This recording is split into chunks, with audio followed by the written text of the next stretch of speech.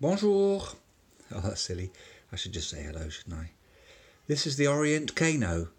It's a new diver's watch from Orient, a subdivision of Seiko. This is called the Orient Kano, or sometimes referred to as the Orient Ray 3.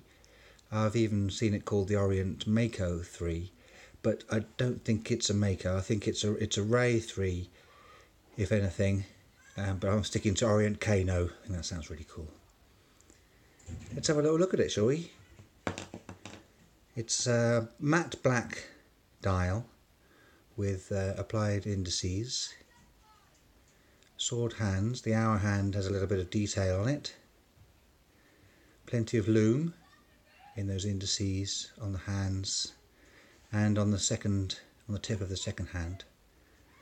It's got date and day complication with these nice parallel horizontal lines to frame the windows.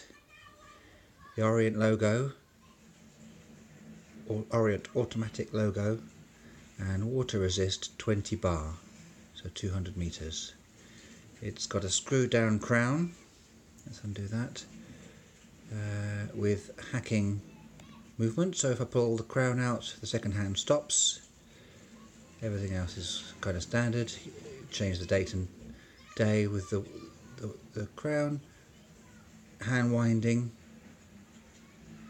Let me just look up what the movement is. It won't be a second. It is an Orient caliber F6922 automatic hand winding hacking movement.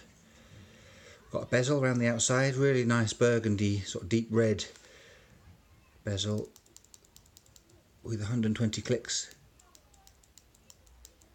Oh, it's a really nice clicking action. Smooth, a little bit of backward play. Let's put it back to what it should be. There we go, perfect. The sides of the watch are polished with the lugs sloping downwards. The back quite plain. It's got a little logo underneath the sticker there. It says water resistant 220 bar, stainless steel, movement Japan, model number Epson. It's got a really nice silicone strap. It's very supple. It's stamped Orient. There, can you see? At the other end we've got the Orient logo. Make that out? Yeah. It's nice. It's a nice watch. Okay, let's put it on. Let's see what it looks like on the wrist. It is really comfortable, no doubt about it. Really comfortable watch.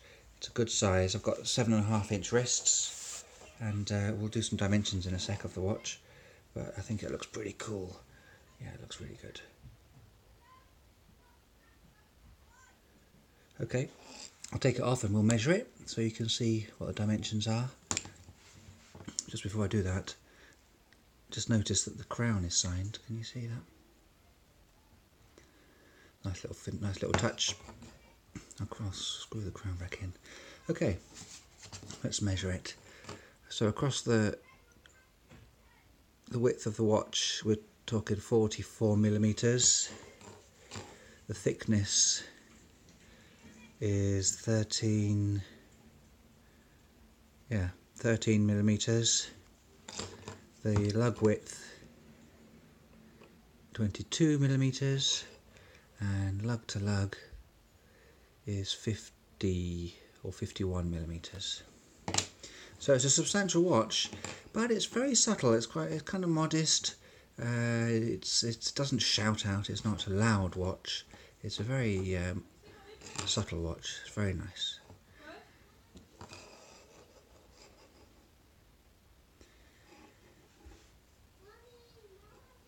Okay, well that's it for this video. If you could subscribe, that would be really good. You'll see lots of other cool videos, and I'll see you soon.